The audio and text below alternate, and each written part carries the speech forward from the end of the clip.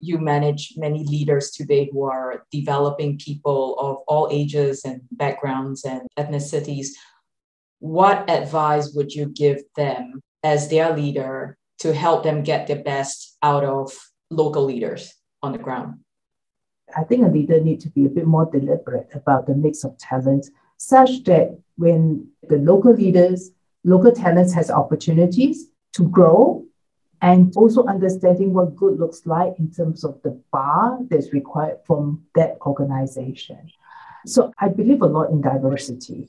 I think that is the best way of driving innovation, and that's a recipe for a high bar. And that's a recipe for opening up possibilities that we never know exist. So I don't believe all local or all expats, but I think both have a role.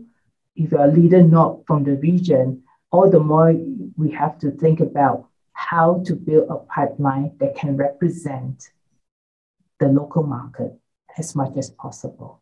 At the same time, be able to raise the bar such that the local market talent continues to be improved and to be where the global standard is.